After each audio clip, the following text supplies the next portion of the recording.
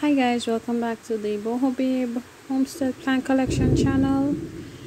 Sorry about the noise in the background. It's raining and there's thunder, but I had to do a quick video on this to show you guys something about this plant. This is the Zanzibar plant. It's a plant cutting. The leaves, I got it from a plant at a Chinese food restaurant. All the leaves were like this. Let me try to get this to focus. All the leaves were like this, sunburned and dried out, and I just decided to try to propagate it. I am gonna cut this section off. There's a node right here. I'm gonna cut it right here, and so I have two plants.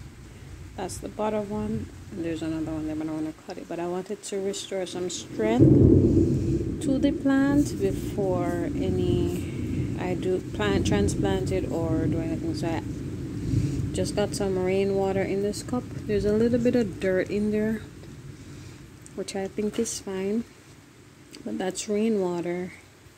And as I said, all the leaves were yellow like this one. And I noticed it's been like a week since I have it, and the green, it's restoring the leaves. The bottom leaves are turning green. They're not falling off, they're turning back to green. Although some of these did get some damage, like this part right here. So I'm gonna keep it and in the water. I'm also gonna add some additional, I'm gonna add some banana peels to it. Hang on, I just ate a banana, so I just got the idea. I'm gonna add just like a little piece in there because I don't want the water to go bad, because I have this indoors, so I'm just gonna drop a bit in there, and I don't want to damage the plant any further, so I'm just gonna just a tiny piece of banana peel. That will give it some added nutrients to boost the rooting process and all that. I haven't seen any roots as yet. No roots as yet. Oops. There are no roots as yet.